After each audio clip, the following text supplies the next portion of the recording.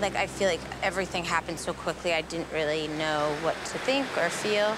I'm sorry for what I've done to confuse you or to make you feel anything. I truly apologize.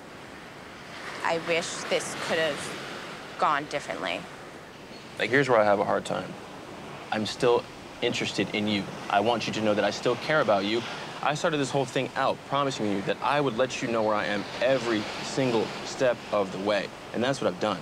Even trying to navigate this when I went on a date with Victoria, right? Like, although I had a great date with her, I didn't even want to kiss her because I didn't want to take it there before I came back and even told you that I was the slightest bit torn out of respect for you. And then, you know, I walk up there and it's getting thrown in my face with you kissing Aaron right in front of me. Like, I go up there, it's like, I don't even exist. Okay, but I have not felt wanted, special, anything. Everyone wants to feel wanted and pursued, and that's how Aaron makes me feel. It's weird, I get back from the date, and that's when you start putting your hands on my leg and actually, like, trying.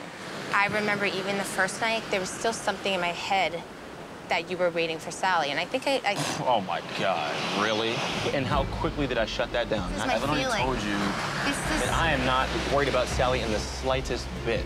But it doesn't, So then why are you looking change for, the fact that I did not you're feel looking for pursued perfection? or wanted or anything. I told you affection meant a lot to me, and if you want to go back and say, oh, if affection means more to you, then blah, blah, blah, it does. It means a lot to me, and I told you that.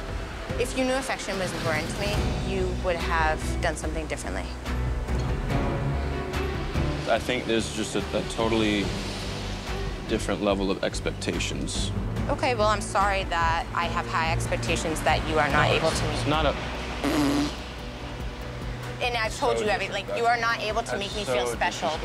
I haven't. You haven't made me feel. So disrespectful, Genevieve. I'm good. Good. The connection between me and Genevieve is that's over, that's done. I think it's been made clear our expectations just don't align, and I'm okay with knowing that Genevieve is just not the person for me.